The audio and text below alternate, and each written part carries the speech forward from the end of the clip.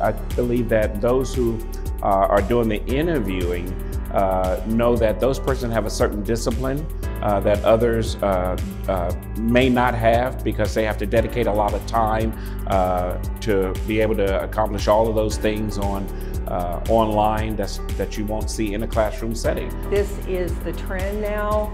It's a growing trend, and people assume that online colleges are easier than classroom work, and that is not the case.